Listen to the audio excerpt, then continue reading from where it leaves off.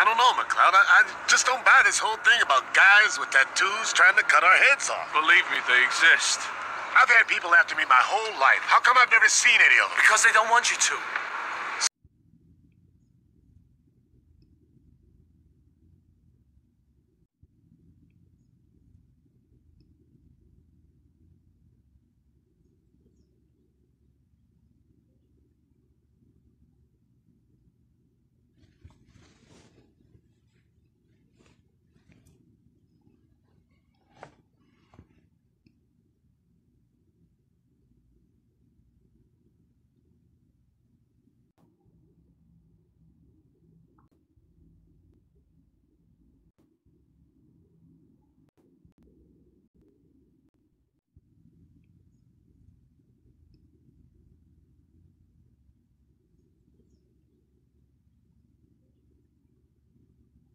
I don't care if he's a damn cop. It'll be self-defense, man.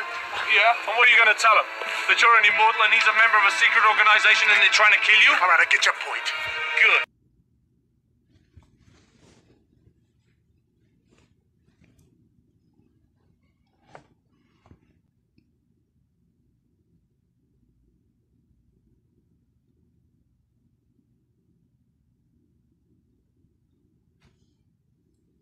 And do what? Hey, I'll get by. You just take care of yourself.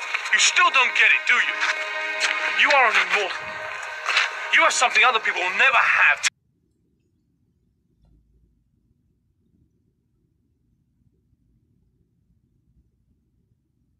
And do what? Hey, I'll get by. You just take care of yourself. You still don't get it, do you? You are an immortal. You have something other people will never have.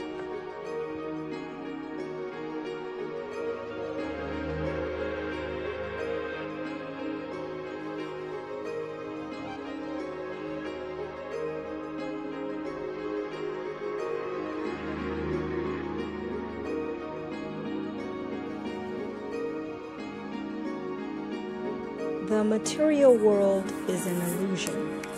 You are gods according to your DNA. The white man studied you. He knows this fact according to his butchery of you and his science. And ultimately Egyptian texts that record the creation of this world.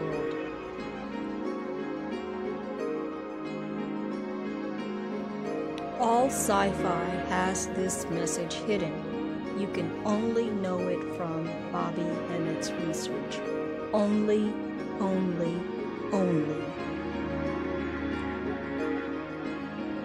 Now speak as if your words have meaning, 'cause they do.